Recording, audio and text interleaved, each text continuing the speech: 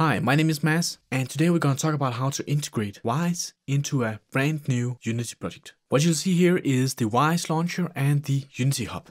What we'll be doing is that we'll install Unity from the Unity Hub, and then we'll show how the Unity project is appearing in the Wwise launcher, where you can open both the Wwise project, Unity project, and integrate Wwise into the new Unity project. So go into the Unity Hub and click New, and then give it a unique name, and then click Create Project. This will take some time.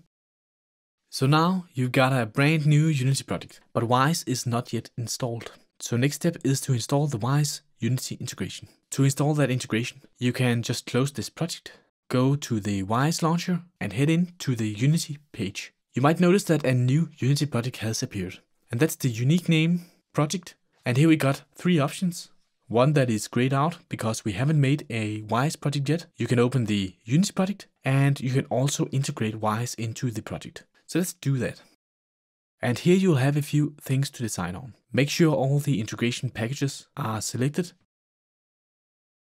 And in the deployment platforms, you need to select all the platforms that you intend to build games for. So if you are building a game for Android, you need to select that as well. For now, we just got the Mac and the Windows platforms selected. And then you can just click Integrate.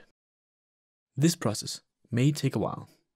Once that is complete, you'll see a green box. And since you now integrated Wwise and created a Wwise project automatically, you can now open the Wwise project. But let's just head into Unity to take a look at the integration. And instead of going to the Unity Hub, you can just open it from the Wwise launcher. What you might notice is that there's a few new things here. Now, if you look in the hierarchy, you'll see there's a new game object, a Wwise global game object, which is where you define how much memory you want to allocate for audio assets. And in the bottom, you'll find the Wwise picker. If the Wwise picker is not showing here, you can go to Window all the way to the bottom and choose Wwise picker. And in the Wwise picker, you will have access to the entire Wwise project. So all the events or game syncs that you add to the Wwise project will be shown in this Wwise picker. And from here, you can just drag and drop that into your project. Additionally, you also have the option to create sound banks from directly inside Unity. That's it. You can now start making your own game.